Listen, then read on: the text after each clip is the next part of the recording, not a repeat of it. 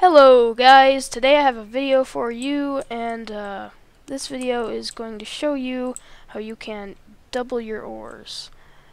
So this is everything. I'm just going to rebuild it. Basically what happens is the iron ore goes from inside the chest.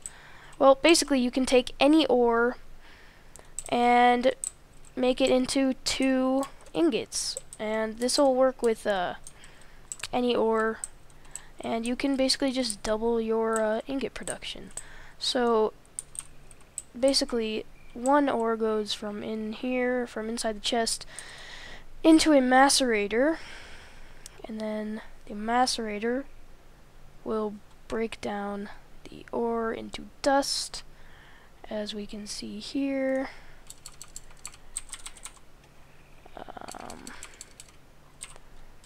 We can actually just overclocker. Yeah, we can overclock this so it's a lot faster. So then the dust will come from inside the macerator into the chest, and this will work with any chest. It doesn't matter what kind of chest you use.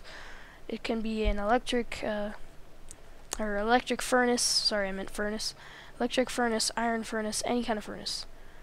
So then the ore will go into the furnace, or the dust, and as we can see, we're producing ingots. And then the ingots will go from in there to the chest. So we're basically just taking one ore, and making it into 2. Making it into 2 ingots. So now we are going to just build this on the other side here. So chest, wooden pipe,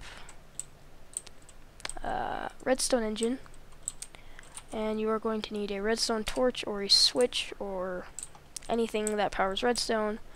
Those are really the only 2 things, but anything that powers redstone, you're going to power this redstone engine with. So if we just look over here, so I can copy the design. Oh crap. We take this and we lead this into a macerator, and then that will just lead into the macerator, and we put another redstone engine behind that. And then we just feed this into the furnace. Yeah, that's the wrong side. And then we put a generator behind here and get some coal for it.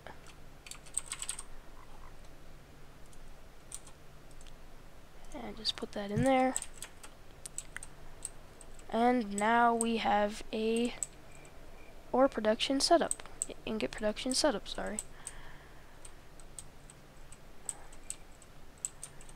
I forgot the final part.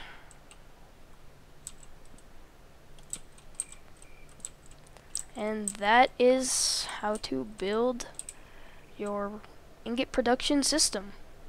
I hope you guys enjoyed this video. Please leave a like and a rating and a comment. See you guys later.